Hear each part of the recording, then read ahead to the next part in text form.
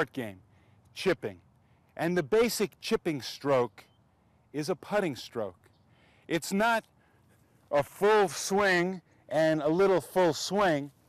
You feel like you're putting, and perhaps it's a harder putting stroke, a little bigger, but it's more of a putting stroke than it is a full swing stroke. Additionally, to get a putting stroke, the club is going to be a little on the toe. If you want to get the shaft in the same angle as you would have your putter, it would be on the toe. Therefore, you play the ball on the toe. So if I play this ball on the toe and take a putting stroke,